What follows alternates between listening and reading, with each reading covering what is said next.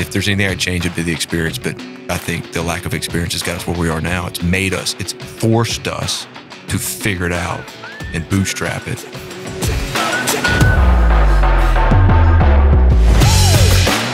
Welcome to In the Thick of It. I'm your host, Scott Hallrow.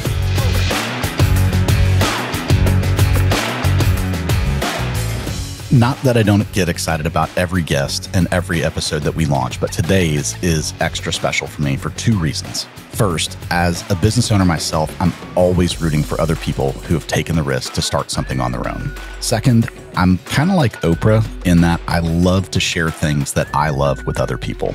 Maybe one day we'll do a live episode with a live audience and I'll give away all my favorite things, but until then, this will have to do.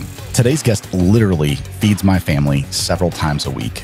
Flurry's Market is located in my town and has quickly become a fixture in our community. I look forward to sharing the story of Clayton Flurry, owner and Instagram sensation behind Flurry's Market in Flower Mound, Texas. Clayton has built a business on delivering an exceptional experience, and he shares what it was like in the early stages of launching his business at the height of a pandemic. From running an oil and gas operation to opening Flurry's Market, we talk about the importance of learning from those who've done it before you, making quality hires, and never being afraid of trying something new. Welcome to In the Thick of It. Well, man, thanks for coming. We're glad to have you here and look forward to hearing your story. Tell me about growing up. Where'd you grow up? Oh, man. Actually, my wife, Katie, and I, we grew up in the same town. Now, we didn't know each other growing up. And that town is Shreveport, Louisiana. So just 3 hours due east of here, driveway to driveway. And so born and raised there and was really able to stay in the state all the way through probably my mid to late 20s, which included military service and college. So it wasn't until 2014 we found our way to Texas. Okay. So what was growing up like? Did you go to private school, public school? Oh, no. Did you play sports? Yeah, no to all those things. So we didn't really have money, nor did I really have the the wherewithal to hang into private school. And so I was what's called a neighborhood kid back in the day. I went through the public school system over in my hometown. And this isn't a knock. It's just the truth. I'm glad I survived it. So I went to public school and wasn't really focused on college. Wasn't really college driven. Didn't play sports. I used my size at the time as an excuse, but I was really more interested in just hanging out with my buddies and chasing girls, and really did the former the best, chasing girls. So didn't really have many aspirations other than I knew I needed to get out of school. And that's when all of a sudden one day a recruiter, I guess, came to our classroom and said, if you want to get out of class all day, you come take this ASVAB test. And I didn't even know what that was. Come on, do that. And then I found myself in the military shining boots on a floor at 17 years old, which was one of the best things that's ever happened to me. So went into the Army as a C student and got out of the Army. And that's when I met my wife, thank God. Chased her to Louisiana Tech and did 4 years there and stayed in Louisiana there after that and found myself in the oil field. Awesome. Are you a big Terry Bradshaw fan? Terry Bradshaw, Carl Malone, those are the two people say, Louisiana Tech, Terry Bradshaw. I didn't realize Carl Malone was there. Oh, Carl Malone. Yeah. Mm-hmm. And the Duck Commander. And I learned, and I think it's true, that Terry Bradshaw actually played backup to Phil Robertson. I've heard the same. Mm-hmm. And Phil just decided he'd rather hunt and fish and didn't want to commit to the game. Mm-hmm. So imagine how different things would be. Yeah. So college football, really, again, not chasing a college or really having the aspirations or being pushed to go to college. I didn't really grow up with an alma mater to root for.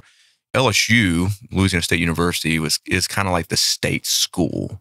Unlike Texas, you've got so many different large universities. It's LSU or bust, really. Anything outside of that in Louisiana, you wouldn't even go to your own home game. You just go down to Louisiana, LSU's home games. But I don't know a single person from Louisiana who doesn't root for LSU, regardless of whether or not they went there. That's right. That's exactly right. I mean, that's the state school, quote unquote.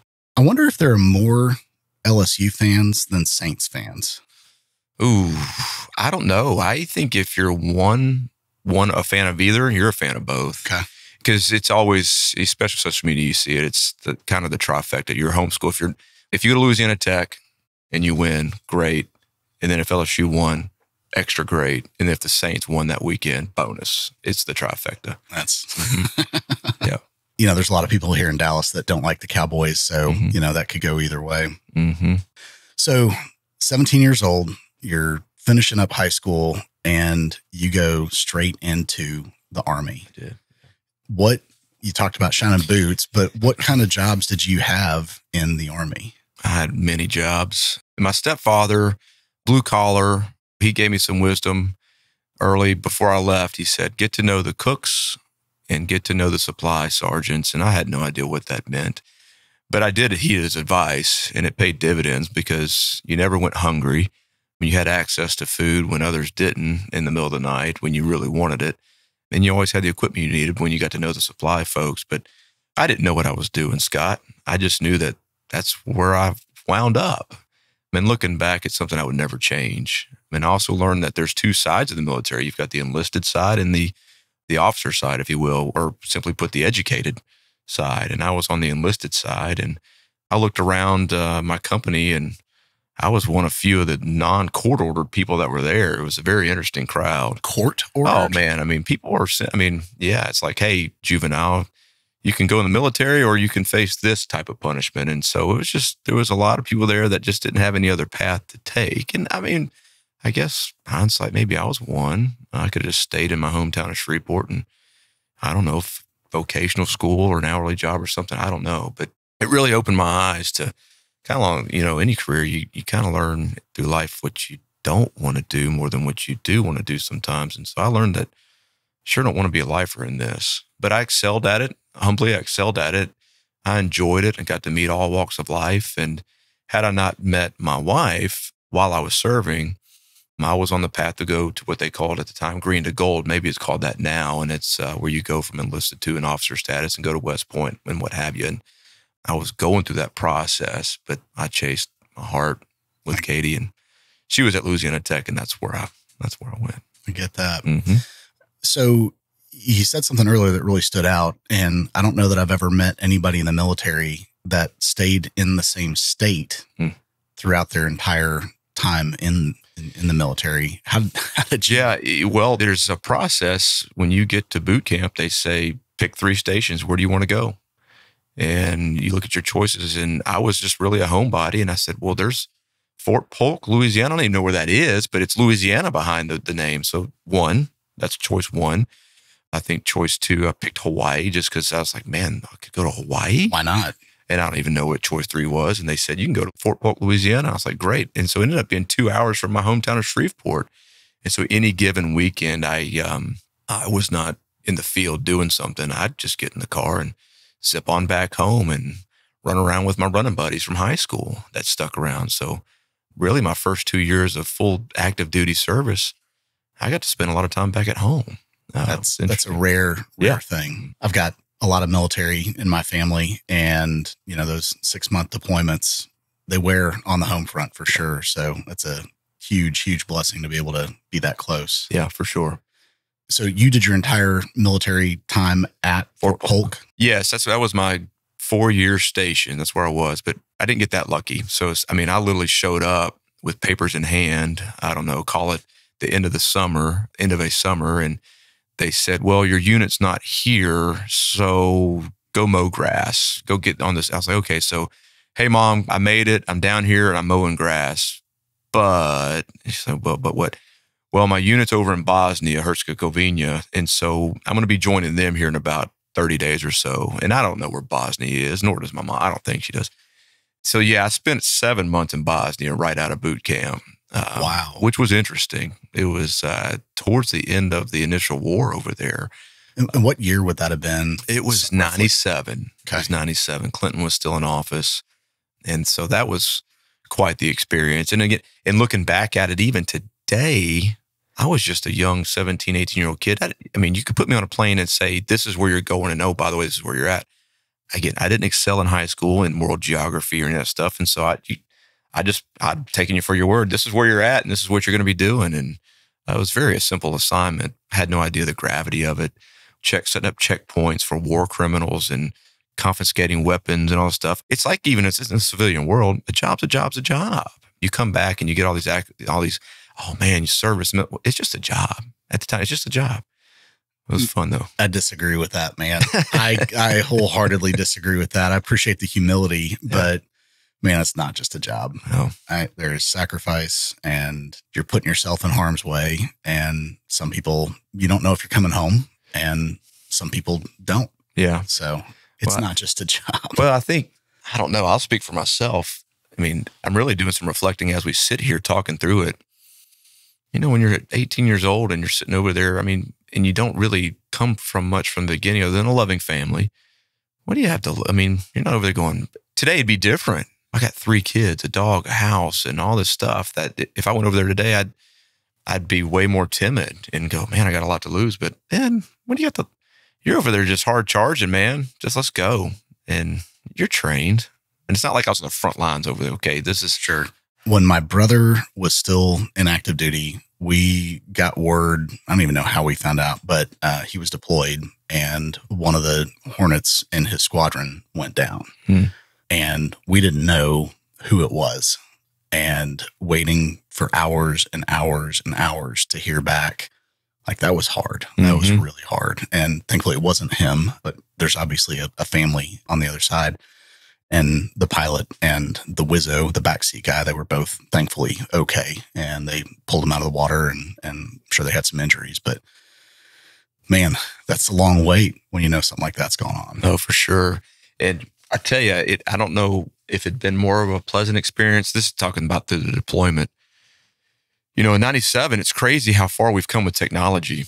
There was no cell phones. I mean, their cell phones were really coming on the scene, but there was no Facebook and apps and all this stuff over there. And so if I ever wanted to call home, it was a major process. I mean, you got to use the phone every third day or so of the week, and you had to wait your turn in line, and you couldn't just go pick up a telephone and call the 10-digit number. No, you had to call a military post and then give them your phone number you're trying to call. And you're in a different time zone, and it was always echoey. And, you know, it's funny, you know, mom or dad would tell you a joke and you'd hear the joke and you'd start laughing about it, but they're already onto something else. And it was so choppy and so just inconvenient, and good luck. And usually the times you got to use the phone is when they were out to eat dinner. So you never got them, right? And you weren't calling their cell phone, you were calling their home phone.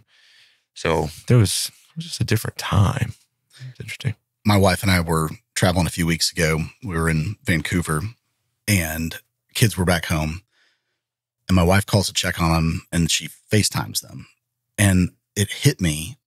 We are in another country, thousands of miles away from home. And we are driving down the highway at 70 miles an hour. And we're having a video call with our kids. Like, that's pretty mind-blowing to think of it. And we take that for granted. We do. And yesterday, finally, I have a brother. I have a few brothers, but the brother, my half-brother with my mom, or we share a mom, he's down in Houston. And it just hit me yesterday afternoon. I said, why can't we just FaceTime the two of us together, our mother? And we did. And I said, you know, it's amazing technology. And we leveraged the FaceTime button ourselves yesterday. Nice. Yeah. Very nice. All right. So 4 years in the Army. Yep. You met your wife. Yep. How did you two meet? A weekend off, went back to Shreveport, and so we're 2 years apart, or a year and a half.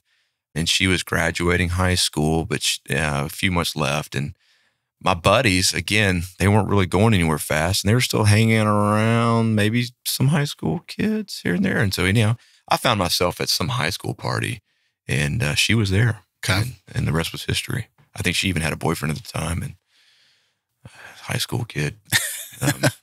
So yeah, that's where we met. I just come back to Shreveport, and so we hit it off, call it love at first sight, whatever. And so that was 2 years in the military. And then we stayed together long distance for 2 years until I got out. Okay. And she went straight to law tech. She went straight to law tech, and she graduated twice. She graduated with her undergrad and stuck around, call it because I was there or whatever. We graduated for my first time, yet her second time in 2005. That's awesome. When I was getting ready to graduate, I did not know what I wanted to do. And one of the things that went through my mind was, I'm going to get a master's. And for me, it was, can I buy 2 more years to figure out what I want to do? Anyway, I've always admired people that go that extra distance. And anyway, good for her. I was ready to move on because at that time I did feel like I was behind.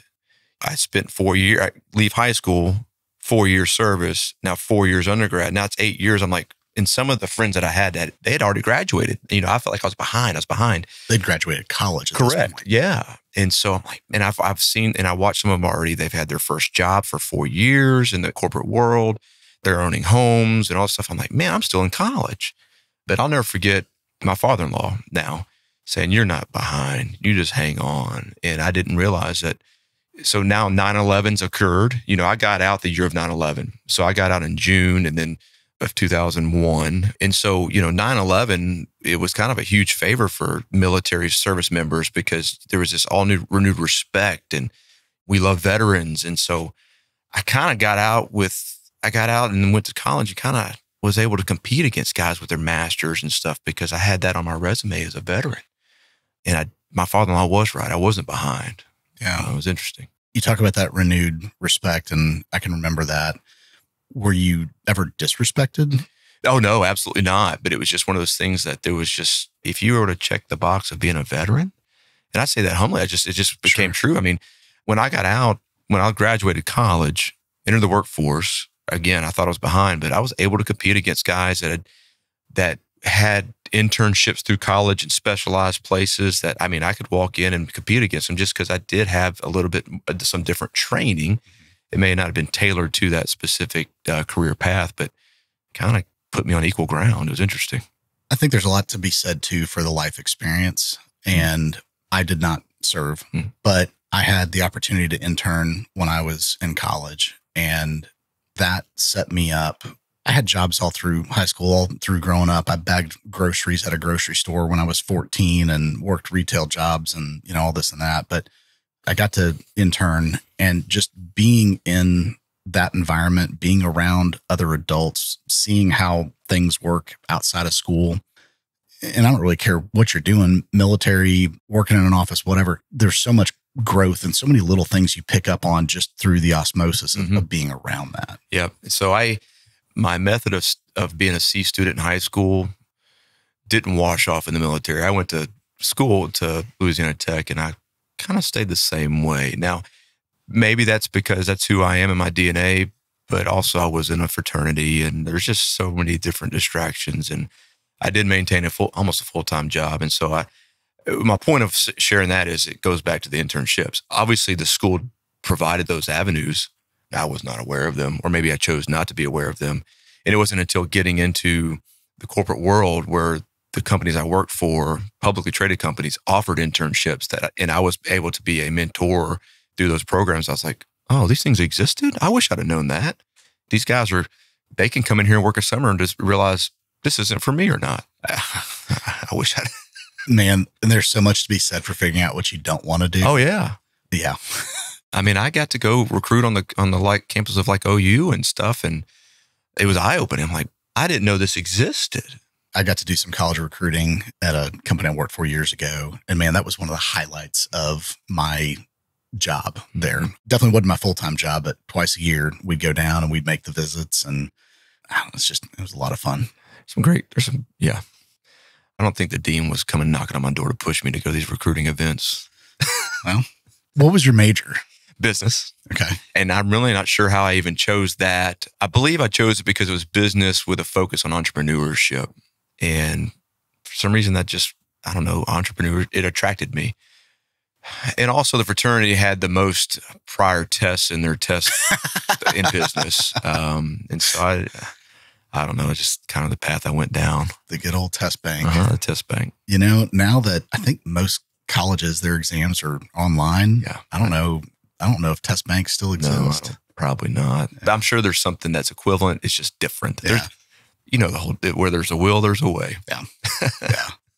So your business degree, was it a pretty broad general business degree? You got a couple of accounting classes, a couple of finance, a little bit of management, HR. Yeah, it was. And so if I had to frame my 4 years of school, my first 2 years, if you looked at my transcripts, I was failing. It was terrible because I was having to relearn what I really didn't learn in high school because I just didn't pay attention. So I was relearning math and history and English, and how to study. But man, when I got into business processes, not accounting, but the things that really mattered, I mean, all of a sudden I became an A student, not economics so much and not finance, but man, engineering, management process, anything to do with business plans and stuff. Boy, I really loved it. I'd say I almost excelled at it. And so I believe I went down the right path. It was interesting to me. What was your favorite class? I'm trying to think. It was not quantitative analysis for sure, but it was more of just, I think, business planning and business processes. Those really stick out to me. You can't do C before you do B. And how do you do B if you do A wrong? Those, supply chain management, those type classes. So post-college, where did you find yourself? Enterprise Rent-A-Car. Yeah. Okay. One of the people on our team started at Enterprise Rent-A-Car. Yeah. And man, I think incredibly highly of that organization. I think that they do such a fantastic job investing and teaching young people. And some people stay. In fact, we've actually got a neighbor who's been with them since he got out of college, and he's probably at least my age. He's probably been out 20 years and been with them the whole time. But everybody I know who has ever worked there, they're top-notch people, and they know how to do things right. Yeah, and I fell into that really by osmosis of my father-in-law's neighbor was the regional guy in Shreveport, Louisiana. So I think he managed the region being Shreveport, Bossier, its neighboring city. I got to know him and just have driveway conversations. I'm going to be graduating. Hey, you should check this out. And I just observed his life and go, well, I didn't even know that existed. And renting cars doesn't sound sexy, but he's putting food on his table over there. So I scoped it out and really didn't have anything else lined up. So let's go. And their management training program, it was very intense. But 3 months of that, I quickly learned it's not what I wanted to do. I woke up, I said, I didn't go to school for this. And that's no disrespect to that program or that company. Sure. It's very well ran. But wearing a long sleeve white shirt and a tie in the middle of the summer, washing cars and renting cars you don't have. And it didn't help my friends, some of my buddies that had graduated college a year ahead of me. They kind of found a different path in the energy business and were working half the hours, making twice the money. And I'm a very curious person by nature. And so I kept watching that going, okay, this is not right. So I was there for a very short 3 months. And when I left, I was told by that very regional vice president that I was making the biggest mistake of my career by leaving there. Wow. Yeah. Which challenged me to prove him. Well, I didn't have I'm going to prove you wrong. But, right. Well, he was wrong. Does your father-in-law still live? No, I think it's one of those, you go that ladder and then beyond regional, now you got to go to wherever and you get moved. Yeah. Well, I'm sure there are many people who have gone on to do incredible things that have been told by somebody, this is the biggest mistake of your life. I was watching, it was like a documentary about the making of Friends, the TV show. Mm-hmm. And Jennifer Aniston was on some other sitcom on NBC that was like about a pizza place that was run by an alien. It was some weird thing. And the Friends role came up. Somebody came to her and they're like, you'd be perfect for this. And she's like, well, I've already got this same network. I don't know if they're going to let me go. So she auditions. And the Friends people called the other producer and they're like, hey, we want her for this show. And he went and told her, I'm not going to stop you, but you taking that'll be the biggest mistake of your life. And look, look at what happened. And I don't know. I think for a lot of people, that's motivating to prove people wrong. Yeah. And that was the first job I'd ever quit. It wasn't easy. In fact, I gave them I think I did here's 2 weeks notice. And like, oh man, we're about to promote you and all this stuff. But that was the first job I'd ever quit. But I sure didn't look back either. You said it was the first job you ever quit. Mm-hmm. You were in the military. Mm-hmm. Did you have jobs in high school? Oh my God. Yeah. So you had mentioned you'd work in retail. So yeah, my first car, I had to pay for it. It was a family hand-me-down on my grandparents' side, and I paid $300 for it. And if I wanted that thing to go, I had to put gas in it that I paid for.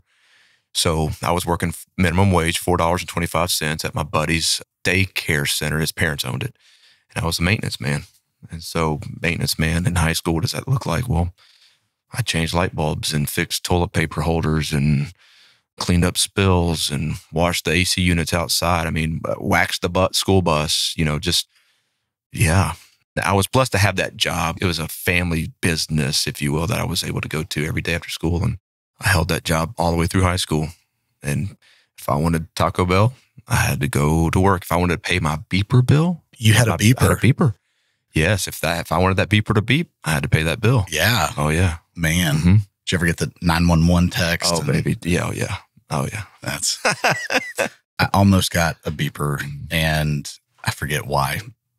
What did I need a beeper for in high school? But that's how you communicate. It is how you communicate it. You would get a page. It's Friday night. You're driving around in that $300 car. Friend pages, or you paid your friend, and you have to pull over at the 7-Eleven or Circle K and use the payphone. Find a payphone. That's it. Yeah. Yeah. How far we've come. Yeah. I hear myself say all that. You'd think I'm like 100, but my kids would say I'm 200. I'm 43 years old.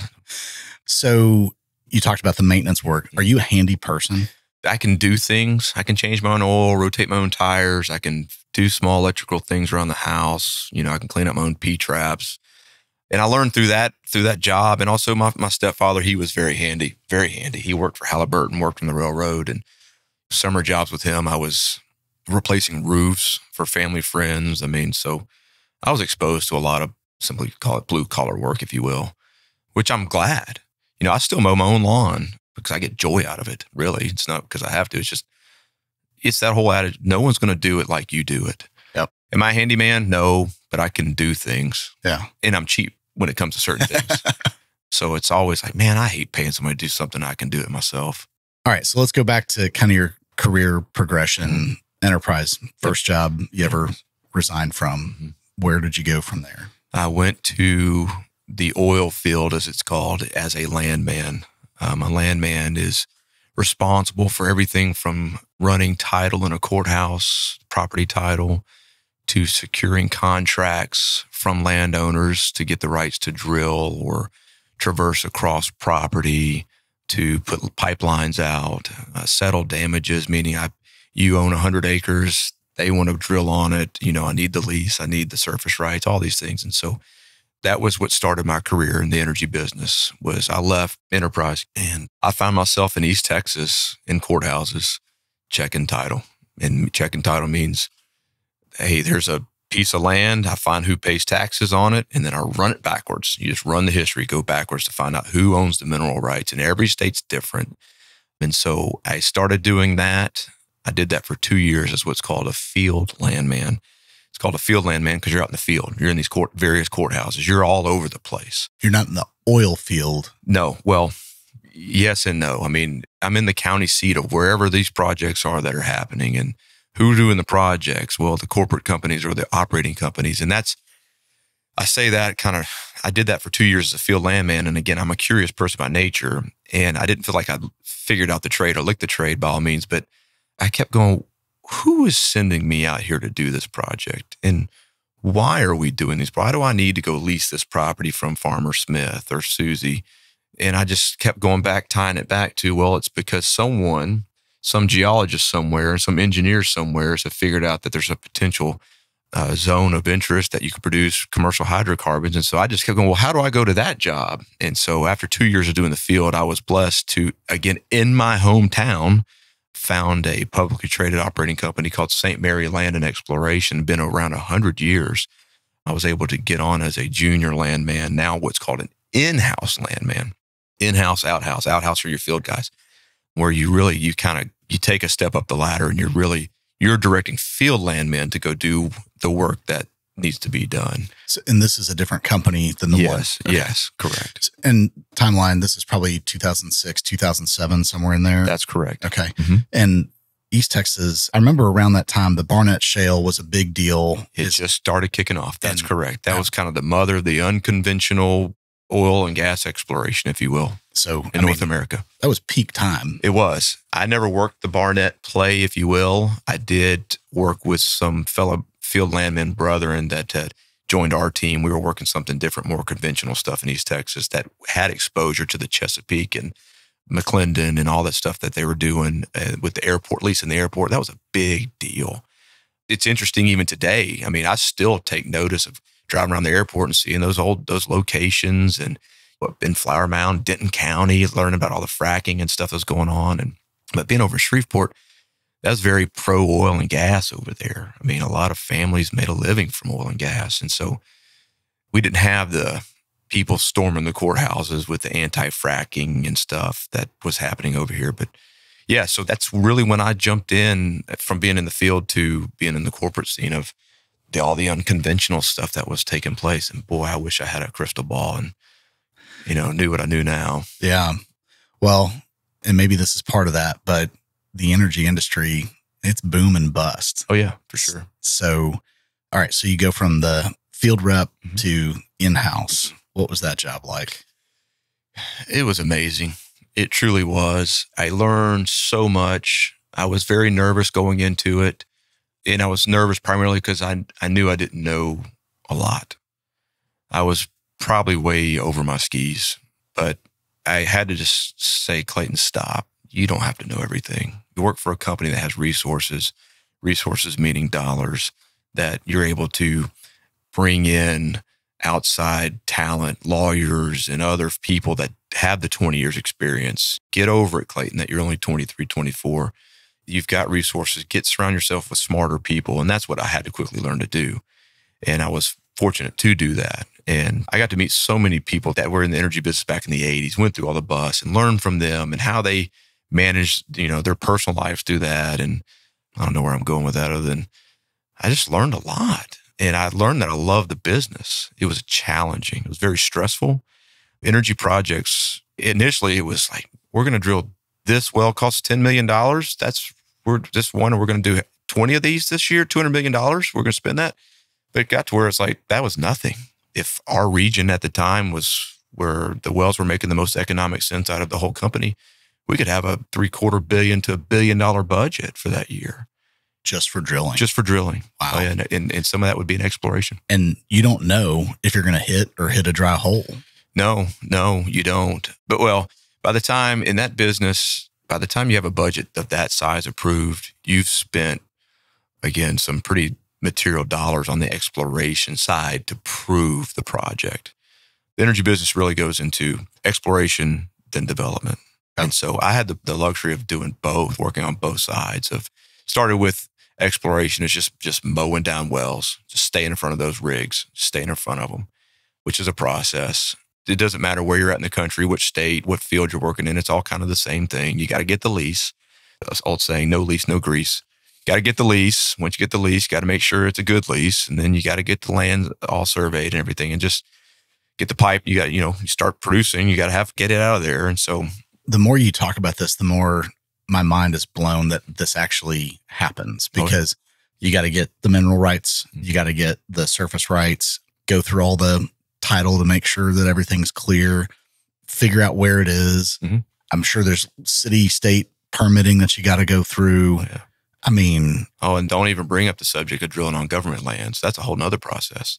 I mean, so with this same company, they closed their office down in Shreveport and they said, your job's in Tulsa, Oklahoma. I'm like, I don't even know where that is. And I'm going. I don't know what else I'm going to do. Backing up a second, at what point did you get married? We graduated in 2005, spring of 2005. We got married that September 10th. Okay. And my mind almost blanked. I was waiting. 9/10. Yeah, 9/10/05. I knew. It was just before Katrina. Yeah. So, and what was Katie doing? She was educated in health, fitness, kinesiology, and she was serving as the regional YMCA fitness advisor, I think. Yeah. She was teaching aerobics and running the fitness program at YMCA. And that's when I was doing field work. And so our first 2 years of marriage, I was living in hotels. I'd get to see her 2 days a week. And that was part of what drove the curiosity too. It's like, okay, how do I finish? I love this business, but I'm not going to continue to sleep in a La Quinta every other week. It's not going to happen. How do I get home? Yeah. So you come home from work one day, hey, they're closing our office. How do you feel about Tulsa? What was that response? That was not good. That wasn't good because all of her family, including siblings, all of my family, which was much smaller than hers, Shreveport. And we had just had our second child who was going to, hindsight, who did turn 1 the day we followed that moving ban out of Shreveport. We celebrated his first birthday in Tulsa, Oklahoma, in a place we did not know anybody, in a hotel with a little Bluebell ice cream cup and a candle I found in the gift shop downstairs. Yeah, that was Imagine there were some tears. She was, but I said it 100 times because it's the truth. We spent 3 years in Tulsa, almost to the day, and her tears leaving that town were larger than they were going up there. That's such a great place to live. So you found community. Yeah, we found a great church. Great. I mean, the The culture there at the office that I worked at was fantastic. Our neighborhood, God had his hand in everything. And so we met great people. The climate there is phenomenal. I don't know if you've been to Tulsa, but it's almost like there's a Mother Nature switch. When the calendar says it's spring, switch. It feels like spring. Winter, switch. Summer, switch. Fall. It's amazing. You actually have seasons. You do. Unlike here in North Texas. Yes, it was amazing. That's awesome. Yes. So you touched on something, you used the word culture. You talked about how the office in Tulsa had a great culture. Was it different from the Shreveport culture? It was. And again, this is the same company. Same company, but at that time, it's a company that's 100 years old. It's crazy. It's the craziest thing. I'll never forget getting an email from the CEO. I'm still in Shreveport. Hey, this year we're turning 100 years old as a company, and every month you're going to get some sort of swag to commemorate the company and its birthday. You know what that company did the next year? Changed its name. I'm like, wait a minute. We have all this stuff. And the reasoning behind it, as I understand it, and I get it, that was when, we talked about the Barnett Shale, and up until then, oil and gas drilling was called conventional. Conventional meaning straight hole. It was a conventional way of drilling oil. We used up and down. Well, unconventional is now you're turning these things and you're drilling horizontal.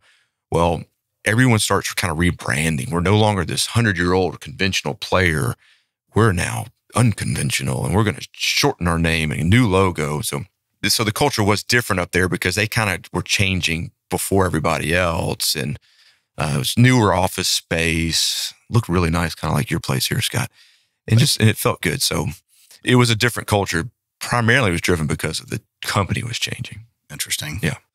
And they were hiring a lot of younger people at that time too. It was because the energy programs with the foresight of, hey, unconventional petroleum engineers at A&M, hey, this is the new thing. This is how you study reservoirs now, all these new technologies.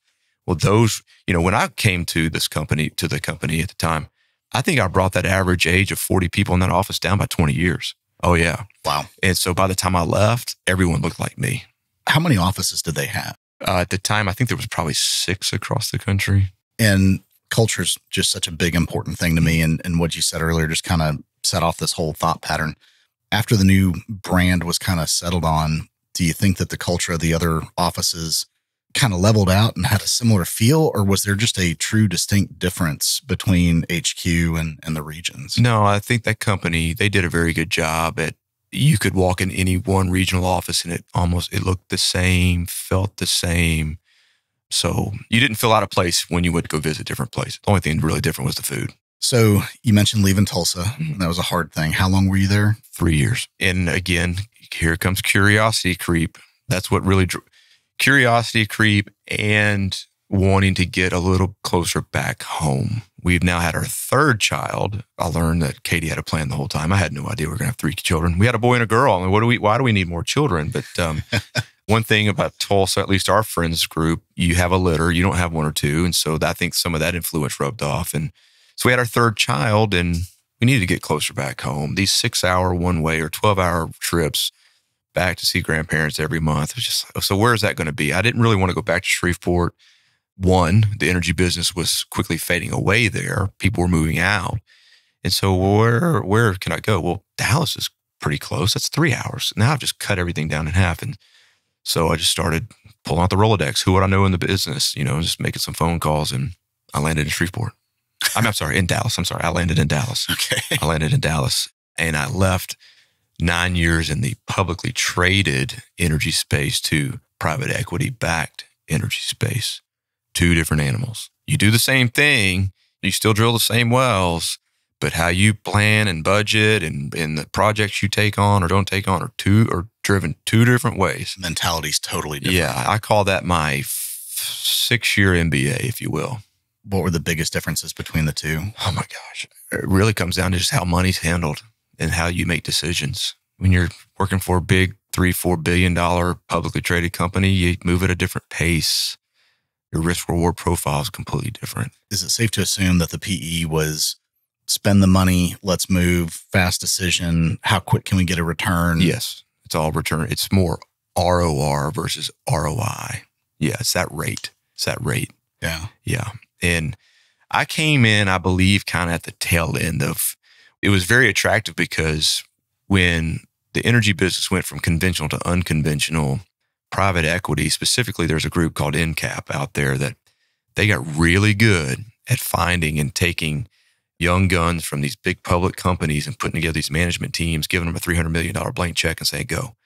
And at that time, it was really more land play driven of getting in front of these public companies that would move slower. So the small independent little management teams, let's say me and you, we just got a $300 million check and we just go. We're very nimble, very nimble. We can make our own decisions. We could just get on technology, a computer, and say, well, there's a bunch of rigs here. It looks like they're moving this way. Let's just go lease up land in front of them. Well, you do that. Well, guess what? Exxon needs to keep moving. So they're going to go pay you 10X on what you just paid. And it was just very lucrative. It was very attractive, very sexy. Now, everyone was successful at it. I mean, there's a lot of ways around that rig. And if you guessed wrong, you got burned. And that's what made a big difference between good and bad teams. And so I kind of came in on the tail end of that. Private equity, we're still doing that, but the opportunities were still getting fewer and far between. Is that because they're just... The land grabs were kind of over, and now it was more A&D of just people's positions and companies and how does their balance sheet look and are they at the end of their cycle of private equity? It was different. And in the PE business, were you really just holding the rights and flipping the rights, or were you guys actually... Oh, no, we were drilling. We were a full-blown operating team. It was amazing. 10 people in the office doing the same thing that a office of 60 or 70 publicly traded guys would do. Wow. Yeah. It's amazing. And it's not a knock against my old company. I see it everywhere. I mean, but there's just a lot of fat out there that can be trimmed when you're doing anything. Yeah. I've learned it in my existing business. I've cut labor in half and I'm still doing the same thing I was doing last year. Which did you enjoy more? I liked them both. I wouldn't have found my way on a private equity team starting out. There's just no room for a novice. That you've got to have some sort of experience. They were both great. I think the most rewarding was my last, call it 3 years, when we stood up our own company. When we being 2 engineers, my last 2 business partners and I, we went and got our $150 million check and hired some very good people and bought some assets, drilled some wells, had some success. I mean, that was very rewarding, but very stressful. So how long were you at the PE-backed company? Yeah. So when I came to Dallas, when the family, we came down here, we went to work. I went to work for a management team that was already put together, backed by natural gas partners. And they had already had their commitment. And we spent 2 years, I was on the land team, trying to find something to acquire, trying to find something that was already produced. And real quick, this is like 2010, 11 or 11, 12? 2012, 13-ish. Yep. I spent 2 years trying to find assets to acquire that were producing cash flowing, and we couldn't really find anything. By the time you get a deal on the line, commodity prices would drop down. It's always like a falling knife. And we finally said, you know what? Let's go put together our own property, our own deal. And so we ended up putting together a bunch of land leases up in Oklahoma, drilling some wells, and our backer got tired of, call it the team, call it the properties, and really wanted to sell them, flush them. We weren't ready. And so myself and 2 of the engineers that worked there said, why don't we buy these properties ourselves? We believe in them still. They've been mismanaged potentially, so we need to find money. And so we went to our private equity provider at the time and said, hey, it could be viewed as we staged a coup, but we didn't. We just said, if these guys are going to be done with it, we're not done, and we don't want to just go down with the ship. So we're young, we have families, and let's go for it. So we went to the private equity sponsor at the time and said, would you allow us to go try to find money and buy this from ourselves, from you? And we got the green light. And so that's what we did. So you got 3 kids. Mm-hmm. You're, I don't know, early, mid-30s? I'm now about late 30s now. Yeah. Okay. Mm-hmm. And what was that like?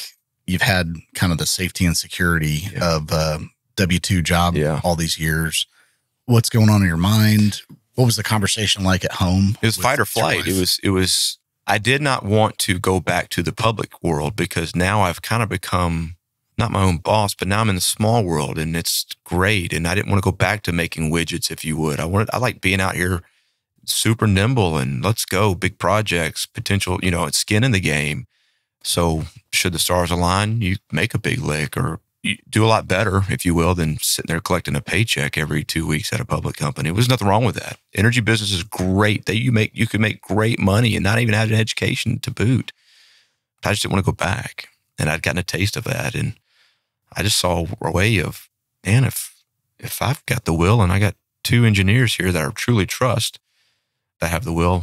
And so we would, as things were kind of starting to show themselves that this thing's going to wind down, we would spend our lunches down in the public, call it dinner hall, whatever, at the building, your cafeteria space, with a yellow legal pad and say, okay, what do you want to do? How does this look? What's our company name going to be? Where are we going to get the money? How are we going to do this? Do we want to do this? Here's the chart if we don't do it. You're going to go. And so we stacked hands and went for it. For your two partners, were y'all friends outside of work, or were you really just work? Well, it's funny. We actually met back in the public company days in Shreveport. We all worked together back on an asset team way back in the day. So when we're making these decisions and having these meetings, do we want to go get our own money? We'd actually worked together on and off through our careers for about 10 plus years. Okay. Yeah. And was everybody all in, totally on board? Yeah, we were.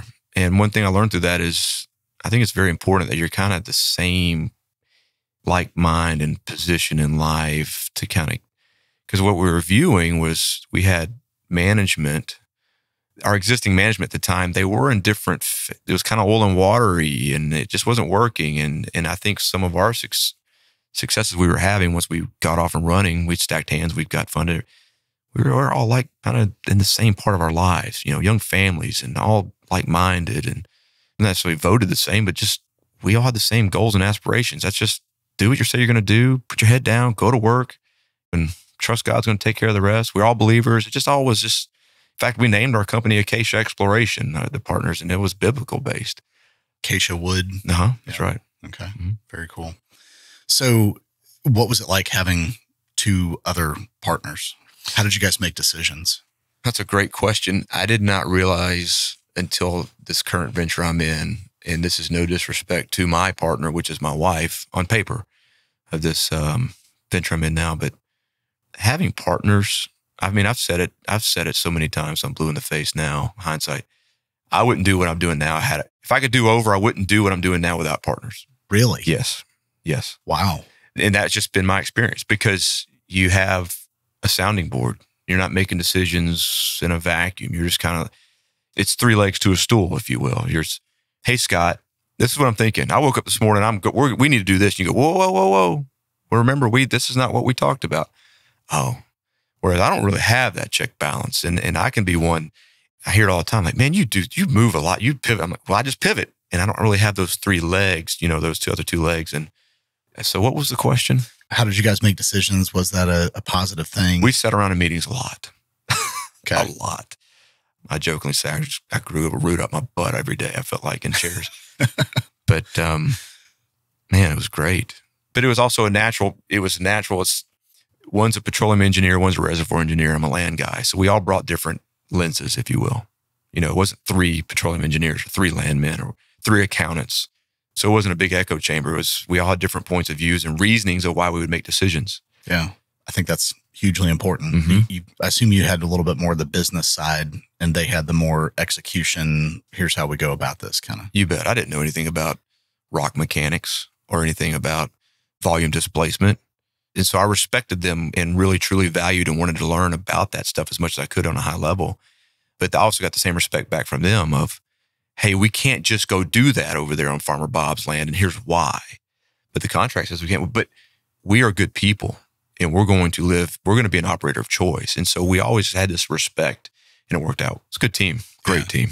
That's huge. Just because you can do something, just because it's allowed by the contract, doesn't mean that you should. Mm-mm. And I think there's a lot of people out there, a lot of businesses that don't operate like that. That's right. Yeah. And we kind of borrowed/stole that public company that both Brandon, Melissa, and I, my two partners that we're speaking of, we're at St. Mary Land and Exploration. And that CEO, Tony Best, that was there while we were there during our tenure, he just had some great mission statements. And one of them being, we're going to be operator of choice. It just always stuck with me and it stuck with my two partners. And we carried that over to Acacia. And we live by that. We want to be an operator of choice. And you're not an operator of choice if you're mowing down and disrespecting the people that, without their land, you ain't nothing, and at the end of the day, that's really where the rubber hits the road.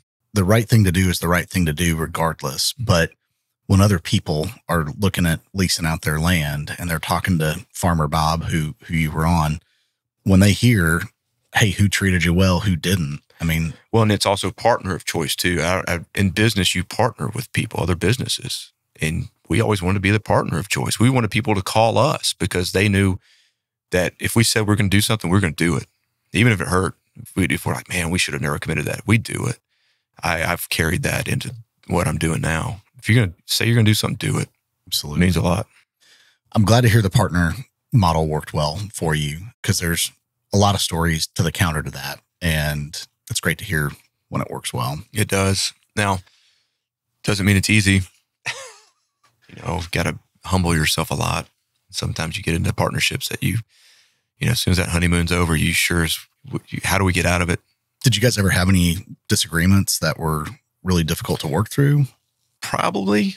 I'll speak from my experience. And if Melissa ever listened to this, she would respect that. And what I learned, or what we went through, Brandon, Melissa, and I guess we're talking about my last 3 years in the energy business here, my communication skills just suck sometimes. And probably not sometimes, probably a lot of times. I am a bad assumer, meaning I assume things. I assume people know what I'm thinking and can make decisions based on, well, they already know, or they know why I'm doing this. And Melissa is a mother, a wonderful mother. Brandon is a father, a wonderful father. I'm a father. And when you enter dynamic of, you've got two men and a woman in a partnership, you got to treat Melissa a little different than Brandon. Not treat, but you talk different, right? And everyone has their different needs. Brandon's got different needs than Melissa does. I have different needs.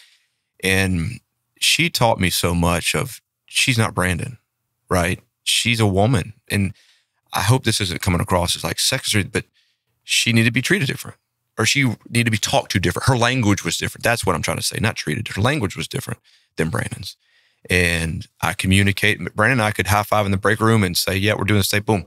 And not tell Melissa, well, Melissa needed to be involved in that. And if Melissa and I high fived and made a decision about Brandon, it didn't really affect him as much, or maybe he didn't share it as much. And so Melissa and I got really close, because I could almost bank about every 6 months my door was going to slam, and that's with it behind her coming to my office and giving it to me, just giving me the business. And it resulted most of the time with me in tears saying, I'm so sorry. But those encounters just strengthened our partnership. It really did. And she knew I never would do anything or make any decision out of spite. And I knew she wouldn't either. But it was always just like, here goes Clayton assuming again that she knew, or it just, I don't know where I'm going with that. But being able to say you're sorry, yeah, is really, really important. Mm-hmm. And there's a lot of people that pride just won't let them. Yeah. And so I'm glad to hear that you weren't afraid to say those words. Yeah. So you were with them for 3 years? Yeah, 3 years. And what caused that to come to an end? Oil going negative in 2020. I think it was March. I swore I would never forget the date. But when oil went negative, we're at home. I'll never forget where I was at. We'd gotten funded. Brandon and Melissa, we'd gotten funded, put the team together. We got the old regime out the door. No disrespect to them. Just, we bought the assets. One of the hardest things I've done in that energy career was buying my own assets. Imagine spending $1 million in legal fees buying your own house from yourself. And the next day you still wake up in the same bed. Yeah. So, buying our own assets, we got through all of that, learned about what an ISDA is and all these, bank debt. We learned so much, and we got through all that and stayed in our old digs for about 8 months. And our lease was coming due, and we said, well, we got to move our office. What we're going to do. And we settled over by the Galleria, great office, put our touches on it. And about 5 months later, COVID hits. We go home. And we're all sitting there working, and we're now doing some consolidating for our sponsor. We're taking out other teams, and all through COVID, and I'm watching oil go negative, and that's what I'm going, our number is going to be up. And sure enough, it was. Our number came up, meaning we were going to get consolidated, meaning our team was going to go home. And naturally, you would say, well, if the end of the road's near, we'll do what you did earlier, go get some more money. Well, no. Oil went negative that year. No one's giving anybody any money, not in that space. And so I knew that, and I was very fearful of just sitting around and waiting for that downturn, if you will, at the time to iron itself out, which would it ever? We got a new administration coming in, killing energy. Like, I'm not going to be a part of that. No way. So When you say you got consolidated, does that mean your backer pulled the plug and said, hey, we're going to take this and roll it up under? That's right. And so at that time, Kane Anderson was our sponsor, our backer, our partner. And we were operating assets up in the mid-continent in Oklahoma. And there was also 2 or 3 other operating teams, also royalty companies, mineral companies under this in the same fund, operating in the same basin, all had their own management teams. And so, I mean, you cut G&A deep, put it all under one team with the plan of taking it public potentially. And we threw our name in the hat to be those consolidators. And I think we could have done it, but one of my partners wanted to be done for a little while and completely respected that. And it changed the dynamic. And I said, well, if that person's going home, hey, I love you, but, I think I'm going to do something different too, and I'm just praying about it. Like, I did something different. Was that a hard conversation? No, not really. Yes, but no. Melissa, she wanted to go be mom. And when she sat there and said, I want to go home, I just said, we're going to help you go home. And then that left her leaving the room, and Brandon and I looking at each other going, well, do you want to keep going? And naturally said, yeah, let's do it. And we did. It's not like we sat on our hands. We pulled out the Rolodex, started climbing every tower in Dallas. Hey, what are y'all doing? Do you want to sell this asset? You need a partner. We got a team. We're going to end up going home but we can do these things. We can operate your assets. Hey, non-operator. And nothing would really stick. And I just kept looking at the calendar going, I'm going to give this thing till about October, and I'm going to make a decision. That's what I did. And Katie was on board? Yeah. Mm-hmm. She's wonderful.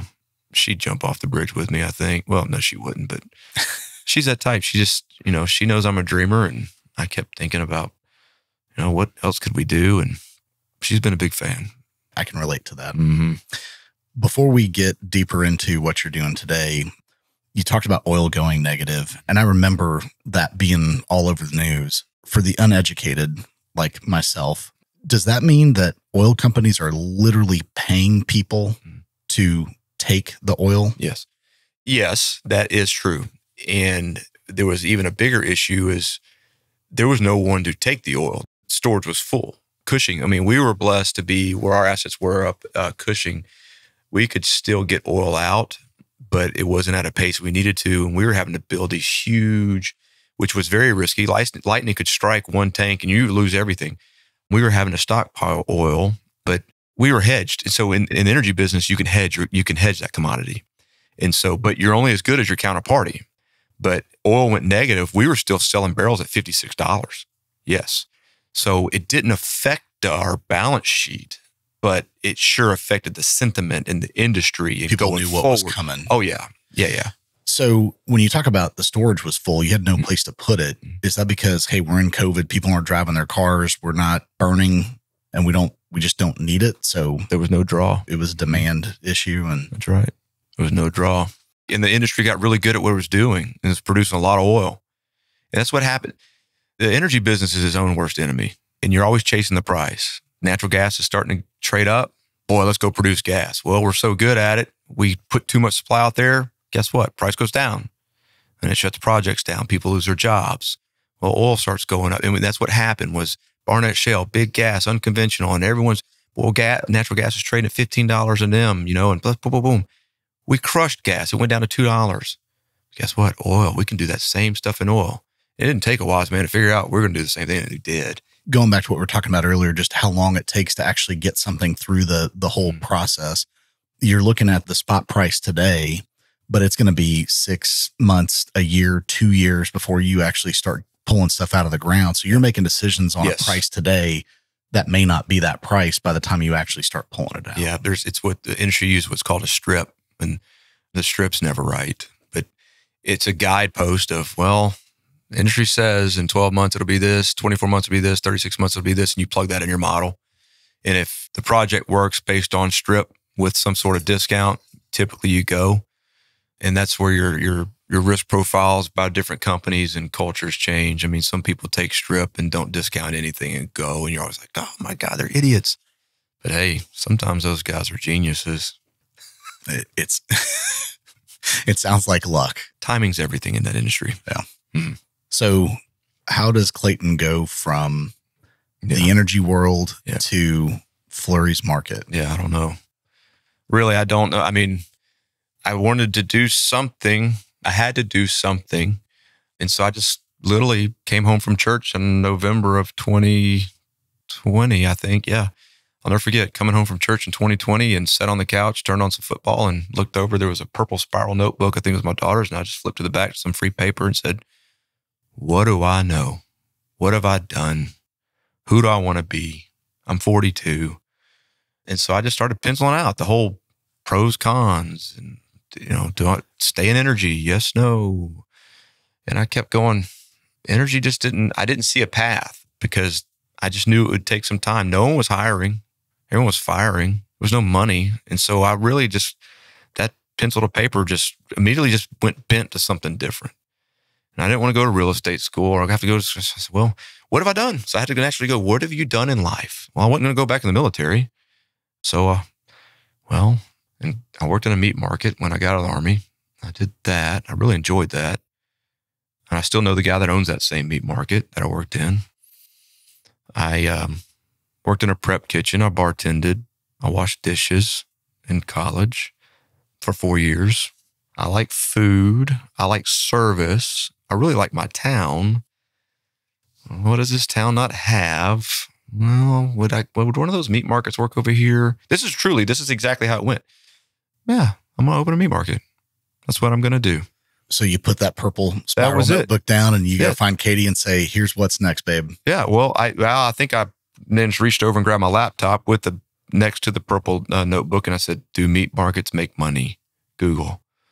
Well, I didn't get any results. So I started making phone calls, and I called my buddy Ross that owned Maxwell's Market in Shreveport, Louisiana that I worked in back in 2001, I think. To Ross, you've been doing this for 20 years. Would you do it again? And I have to preface before I made that phone call and I shared Katie with the idea. She says, I don't want to be married to a business. I don't want to be married to a store. I don't want to do it. Okay. All right, I hear you.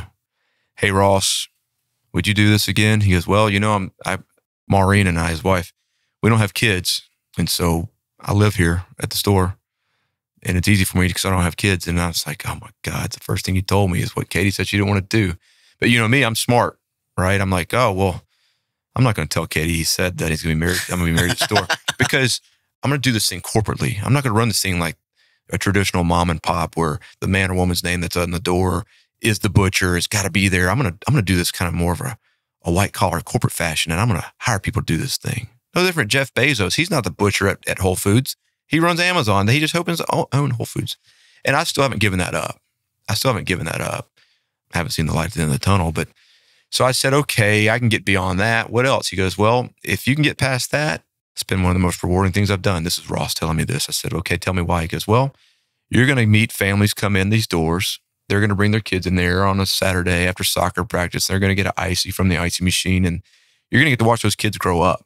And those kids are going to have kids. And it's just, everything he describes it, that's what I'm looking for in life. Service and part of the community and I'm kind of my boss and this is my store and it's not a new concept. Meat markets and corner stores have been around for centuries, getting sugar, go get a pack of smokes and sugar down the street. I don't sell cigarettes with sugar, but I was like, okay, well, Ross, do you mind if I come visit you and see it again? And he did. So the summer we made the commitment to do this thing. I said, Katie, I think that's what we're going to do. And so I went to my standing business partner and said, I'm out too, buddy. I'm going to go be a meat man in Flower Mound, Texas. And that's what we did. And so my neighbor's an attorney. He's a good friend. And I said, man, how do I stand up an LLC on my own here? So he helped me do that. And in March of 2021, formed Flurry's Market and Provisions LLC. A year after the pandemic shut everything down. Yeah. Mm-hmm. What gave you the courage to do that? My experience in the energy, because I was scared to death when we moved to Dallas. I was working for private equity company number one, management team. I was scared to death when I saw that thing winding down and said, okay, this is where I can either be scared and ride this wave until it hits the shore and I have no job, or go work back for making widgets for a big public company, or let's go do this ourselves. And man, that was such a hard process. I really think it took years off my life because we found the funding, the deal died, it revived itself, it died again, revived itself. And we got through that. And I said, well, I mean, and I fell in love with the process of starting a company. I was like, man, this is great. So, well, man, I kind of know how to do this. Form a corporate, go form it on paper and go. So what do you need? You need capital, you need people, both resources. So go get the resources you need and roll. That's what we did. So November of 2020, you have the idea. Mm-hmm. March of 21 is when you formed the LLC. And I turned out my lights March 31st at the energy company and walked out. How long from then until you opened the store? Yeah. We opened December 13th, 2021. On paper, I was supposed to be open September 1st. We had some conversations running at each other around town or at school events, and I got to hear a little bit of what it took to get the doors open. Mm-hmm. Talk about that for a minute. Yeah. This podcast could go on another 6 hours. It was a very expensive learning experience. And I wish, hindsight, there's a lot of things I wish I'd have done and used that time more wisely. I wish I had a partner going into it. Did you wish that at the time, or is this a reflection? No, it's these are reflections. So, and here's why. I just left the energy business of 17, 18 years. I'm starting a business in a whole different industry I don't know anything about. My experience in it was as a hourly earner, not an hourly owner, if you will. And so I'm sitting here building a company on spreadsheets and building margins and pro forma based on what I get off Google. What's the margin on groceries? What's hourly wages these days? I was wrong on all of it. And so, man, I sure wish I had someone that was alongside me that said, you're an idiot. Margins on beef isn't that. You're going to be paying people twice what you have on that piece of paper right there. Payroll tax is this. I came from that company that Brandon, Melissa, and I were running. Well, we had a straight up CPA down the hall as our CFO. I mean, or not CPA, a CFO down the hall. That took care of that stuff. So I do all that now. Yeah. Sourcing a payroll provider. I mean, all these things that standing all that up was such a tremendous learning experience, and getting equipment timely. People are now, we're still, now we're on the back end. I'll say the back end. We're still kind of we're not in masks are starting to go away, but supply chain's screwed up. Everything's screwed up. Need sheetrock, can't get it. You need refrigeration, can't get it. 10-week lead times become 20-week lead times. And so how do you timely hire through all that? Well, you do the best you can. We literally carried payroll for almost 90 days without a dollar coming in that door. So you had hired. Oh, yeah. And to retain the talent that I'm sure you had to search long and hard for. Oh, yeah. You had to pay them even though there wasn't really a job for them to do. There was nothing to do. I had to make up stuff. Hey, guys, meet at the coffee shop. Go home. Here's homework. Come give us a presentation on how to cut a fish, or come tell us about the history of dry aging beef. It was purposeful. It wasn't really adding much value, but yeah. And between equipment and town regulations and rules, and you can't do this, you can do this. Oh, by the way, this is just, man, it took a lot longer than I sure thought it would. But in all lessons cost, right? I had a mentor tell me all lessons cost. That wouldn't cost a lot, but we're still there. We're figuring it out. Hearing you talk about, I need a time clock, I need a payroll person, I need this and that. I think a lot of people underestimate all of the little things. Like, there are plenty of big things, right? Get the LLC form. That's kind of a big thing. Get the lease for the building done. Get the permits. But there are so many of those little things that I think people just think, they just happen. No, they don't. Somebody like you has to figure it out and get it done. Oh, yeah. I mean, tax filings, insurance. And the state of Texas is the only state in the country, at least it was last year or whenever I formed this thing, that you do not by law have to carry workers' comp. Right. And so as a business owner, you could be like, well, I could save that money. Well, I'm like, well, I got guys that are running meat saws and grinders. I better not skip out on that. Yeah, there's a lot of stuff. Hey, I need ice. Well, I need to get an ice machine. Well, restaurants have Coke machine. How do I even get a Coke machine? Where do I get the groceries from? There's a lot of self-teaching through that process, but that sounds good. I had a lot of great people to show up in my life. Who are some of those people? Oh gosh. Some of my food suppliers, my vendors, it's amazing how you just make one phone call. There's a well-known restaurateur in the Flower Mound, Bartonville area that he champions a particular farm, 44 Farms beef. I said, okay, well, I'm a meat shop and I'm going to leverage and ride his wave of marketing. This town already knows that farm. It's Texas, it's local. So I'm going to sell that beef. Well, how do I get it? I don't know. Google 44 Farms phone number. So I call 44 Farms, get a hold of a gentleman. He said, well, hey, yeah, that's cool. You're going to open a butcher shop. We'd be glad to talk to you, but we don't self-distribute our beef. You got to go through this company. I said, okay, well, who do I call there? Well, call this person. And it's just that messy of just that chain of people that now I'm talking to a food supplier that doesn't just sell that beef. They sell tortillas and toilet mints and everything, everything you need to kind of supply a restaurant or a grocery store, if you will. And then those people have their suppliers, and it's just this big chain. And it really is funny. Just one phone call to 44 Farms. It's interesting. Set the trajectory. Yeah. So I hadn't even thought about that. So you got the distributor is for that. How many distributors, how many partners do you have? Because you don't just sell meat. Mm-hmm. You got beer and wine. You got produce. Yeah. You got candles. I got it. Yeah. I'm the only meat shop in the world that smells like candles when you walk in there.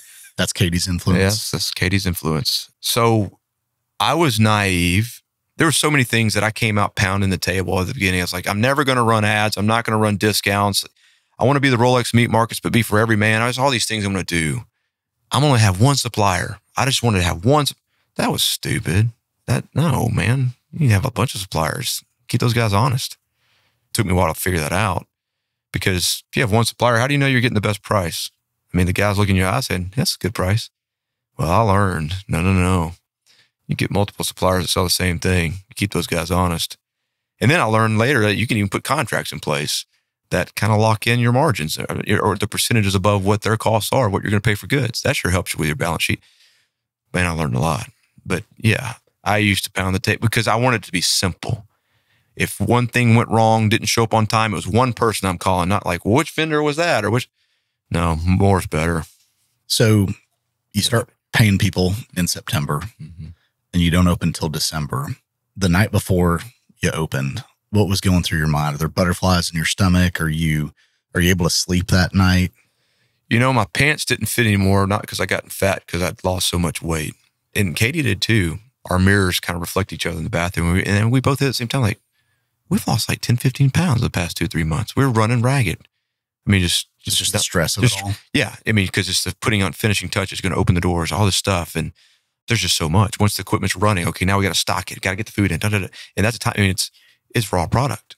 And the timing of getting that ordered and getting it cut and getting it filled and not changing the opening date and just getting your certificate of occupancy. I mean, the town may say, yeah, you're going to get approved tomorrow, but until you do, and then it's just, hey, they don't deliver food on Sundays. And so it's just, man, that coming together, opening those doors that first day. I think I did sleep. I don't know.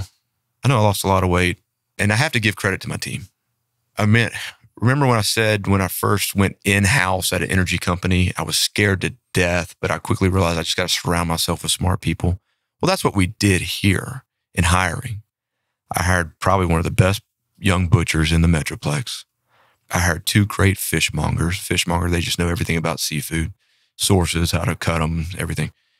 Some really good counter help, a chef at the time. And so they were really there and they kind of helped me stay balanced, if you will. I would look at them like, is this normal? Do we have this? And they taught me so much that if I'd brought, and this isn't anything against the butcher shop back at home, but if I'd brought the butcher shop culture of hometown Shreveport, Louisiana to Flower Mound, Texas, I'd have gotten crucified. I'd have got buried. It wouldn't have worked. It's just done. It's just a different demographic. Things were done different. Over there in my hometown, they could sell what's called no-roll beef, meaning it's not graded by the USDA inspector, and get away with it just fine. But here, people want prime. Yep. People want quality. Not that that's not quality, but it's just a different market. Yep. And that's what I knew. That was the education I was bringing over here. But I was surrounded by people that knew better, that worked in this market for several years, if not more than a decade. In some cases, that it got us across the finish line of opening. Knowing your customer and knowing that the customer in Flower Mound is different than the customer in Shreveport. Yes. That's huge. Oh, yes. That's huge. So opening day, did it meet your expectations? Do you remember the day? I do remember it. It was wild. I think I cried in the bathroom several times, of just joy. It's kind of like you finished. I mean, I've never run a marathon. I've run a 5K or two, but just that you've worked so hard on something for so long. I mean, it's literally, from the time I sat down with that purple spiral notebook, it's been over a year now, right? From when we opened those doors on December 13th of 2021. And so it was just a lot. And my balance sheet shows that I didn't know what the hell I was doing, because we were just spending. I had the oil field mentality of just spend money, just go. But boy, in this industry, pennies matter. I bet. Pennies matter. And so it was just a lot. It's just a lot of moving parts. I remember coming in within the first week or two. I wanted to come the first day, and I think I was traveling or something, but I feel like a week in, you had a refrigeration problem.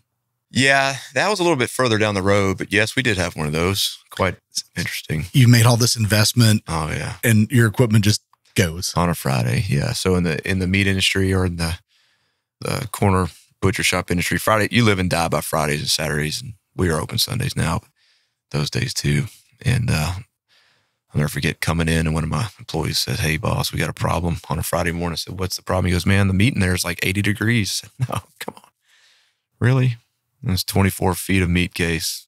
And we had just stocked it the night before, trying to get ahead of the weekend. And we lost a lot of product. But is your stomach just turning? I had to just laugh about it. What are you going to do about it? What are you going to do? Okay. Well, what is working? That case is working. That refrigerator's working. Well, we open in an hour, guys. Get this stuff out of here.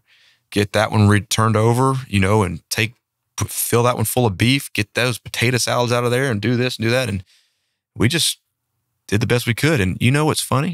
It was a Friday. We operated that day with 24 less feet of product, which is a lot of product, by the way. We made more money that Friday than we had any Friday till up to that date.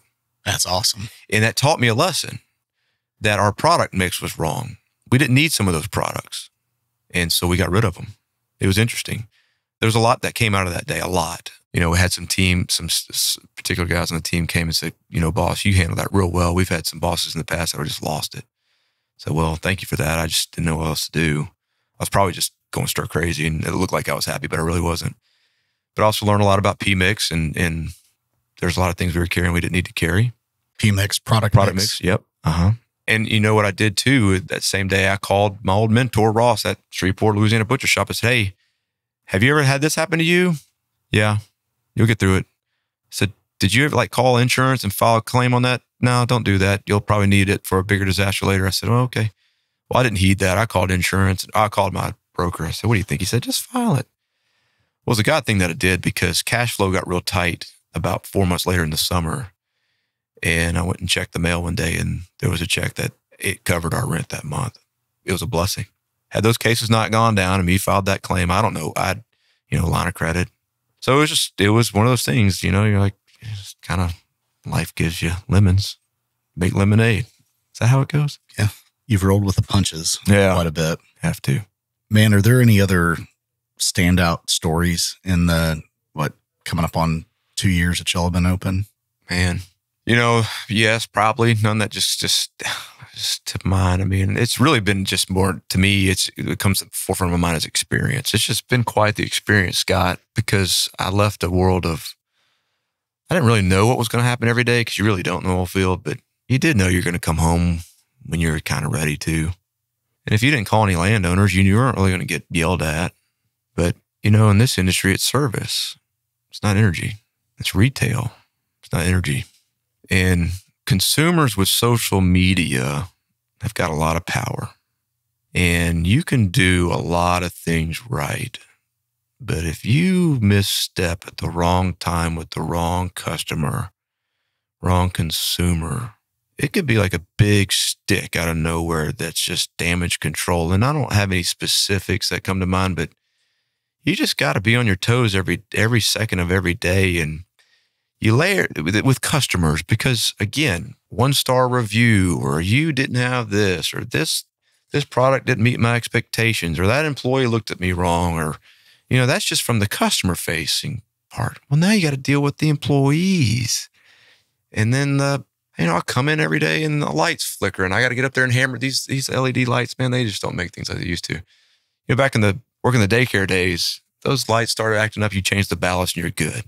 It's always something mechanical, something, and it can wear on you. Yeah. It can wear on you. You touched on social, but you touched on a different aspect than I was thinking about. You guys kill it with social. You've always got fresh posts and they're always fun and funny. Who does your social? Is that you? Yeah, it's me. And that's funny. That's a good question because the strategic plan was Katie, my partner, who owns 51% of this company. People always ask, do I own this? I say, no, Katie does. I just work here. You handle social media. And that was a touchy subject. It kind of became touchy because that was what we were supposed to do. She does social media. Well, I became kind of in the grind of things every day, behind the meat counter, in the cutting room, in the kitchen. And I would kind of do some social media. Then it's like, well, wait, you're supposed to, and so it's really a transition to where I do it now, just naturally. And there's been a lot of learnings there. And was that something you knew a lot about? No, I still don't know a lot about. It's funny you asked that question because yesterday I was so happy. My daughter who's just turned 15, I said, Brennan, did you know that you could record your screen on your iPhone? Did you see my post? I recorded my screen checking out our website. She's like, Dad, really? So, anyhow, I think I'll do a thing, but yeah, there's a lot to learn, but we're blessed to live. And that's a change that we've recently made. I mean, we were running print ads, we were doing a lot of print advertising. I say a lot. We were running print advertising and I looked at my P&L last year and I just started looking at it and go, man, I feel like I'm getting more bang for my buck. No buck, really? Just free social media. And I could put out there, hey, we're giving away bacon and I better have a lot of bacon because people look at that and they're in the store within seconds. My wife sent me up here. They saw your thing. It works. Amen. That's awesome. So one of the things you talked about at kind of the beginning of the story about starting Flurries was getting to watch the family come in after their soccer game on a Saturday afternoon and watch these kids grow up. Have you got to experience some of that and other things that you were hoping for that you've seen? Absolutely, I have.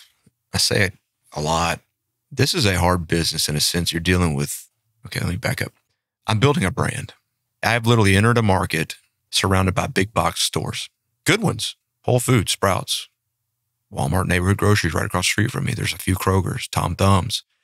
And here it is. I'm coming in here saying, hey, Flurry's Market, that's my last name.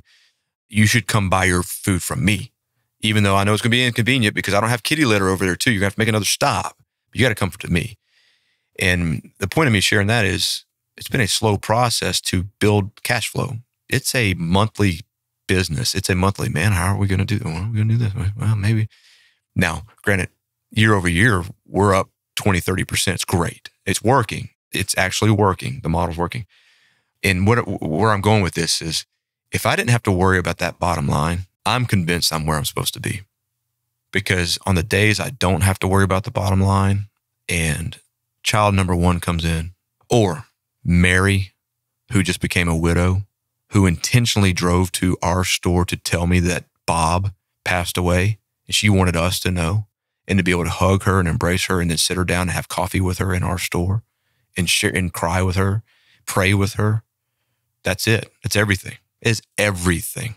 And so should this store start being able to throw off cash and then that we can, my goal here, literally, and I tell my employees, and I probably shouldn't have told them so early because I don't want them to lose trust in me. I want this to be a profitable business to give them the opportunity to, in a industry that you don't really make money in, make money. Give it back to them because they're the ones that make it work.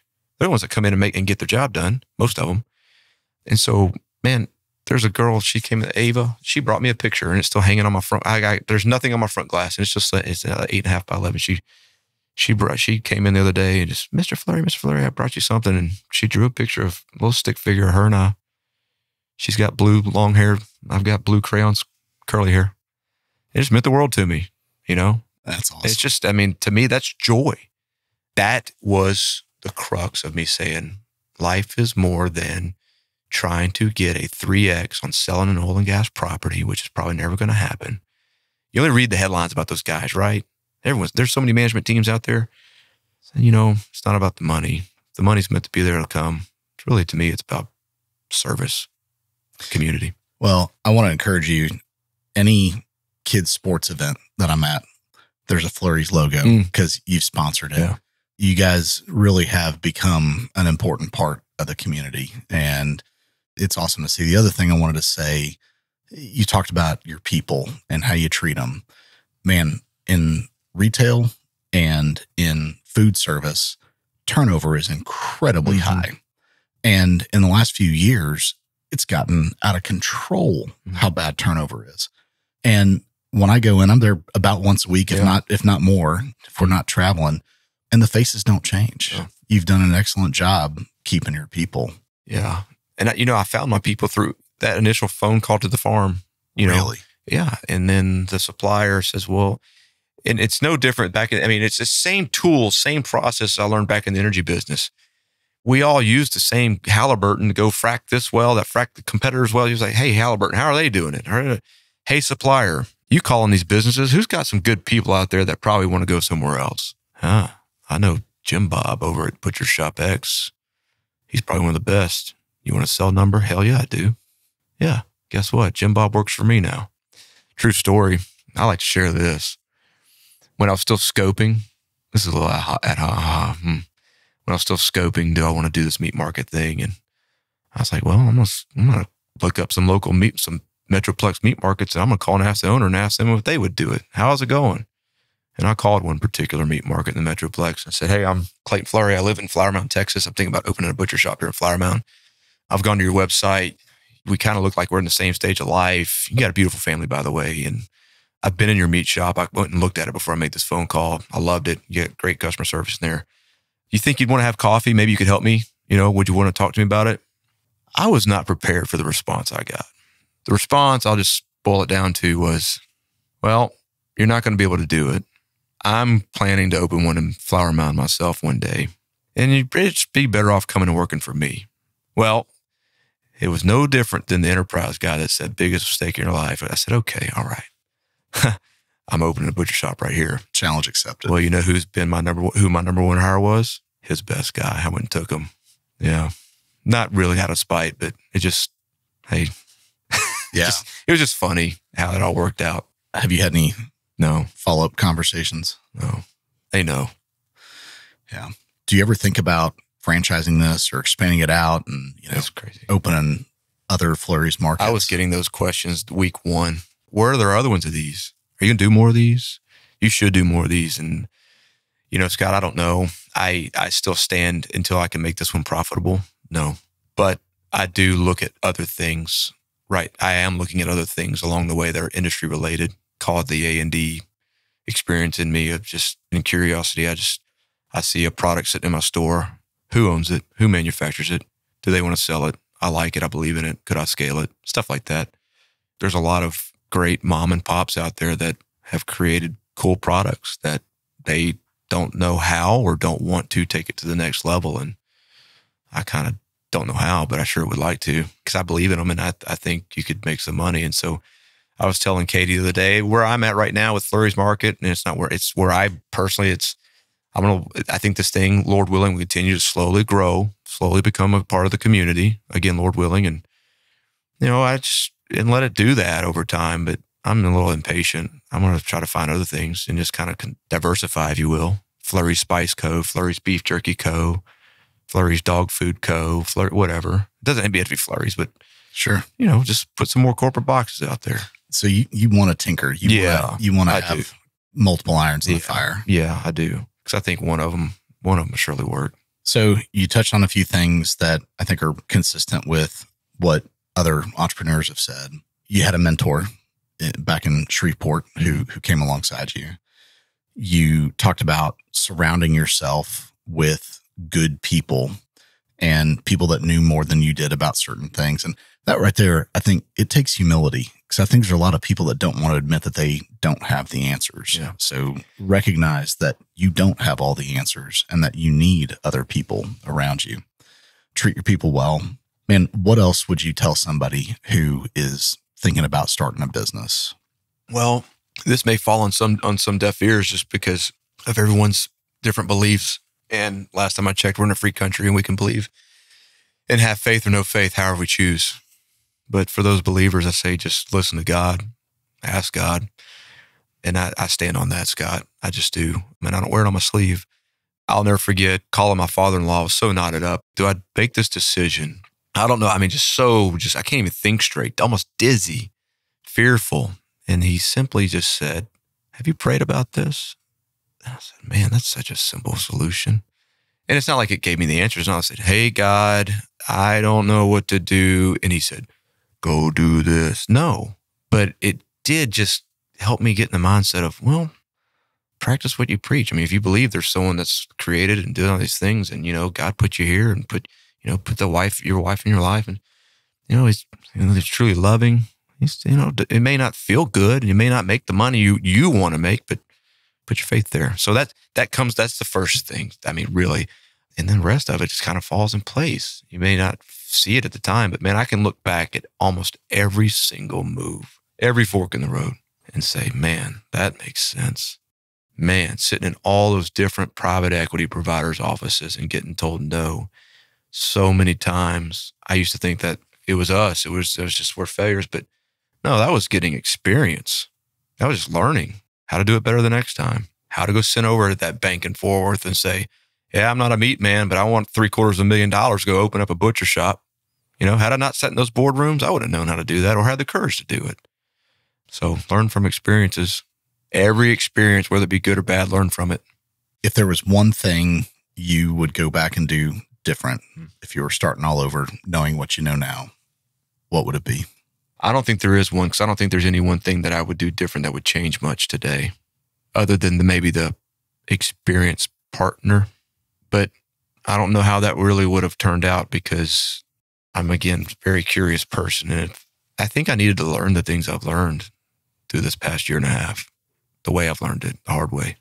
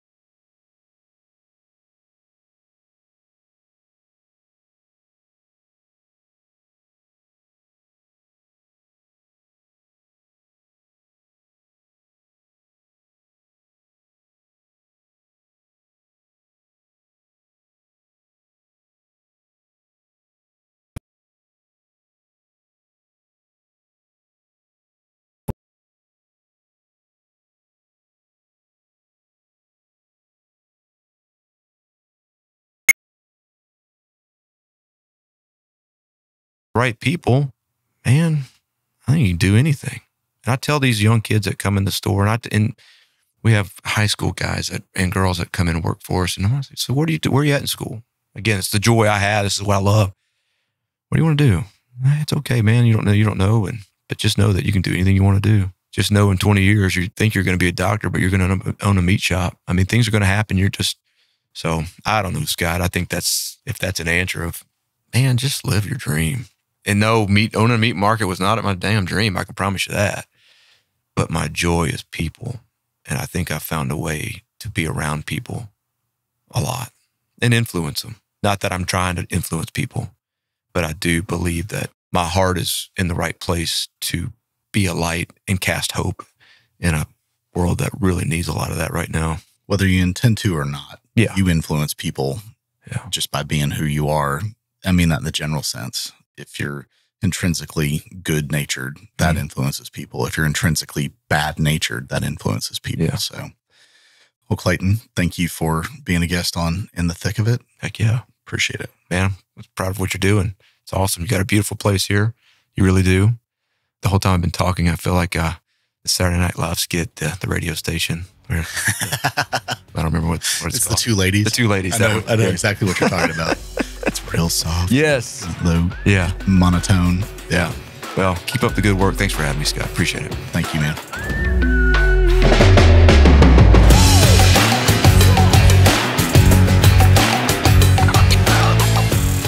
That was Clayton Flurry, founder of Flurry's Market. To learn more, visit flurrysmarket.com and be sure to follow them on Instagram, where you will be entertained and your taste buds will be watered. If you or a founder you know would like to be a guest on In the Thick of It, email us at intro@founderstory.us.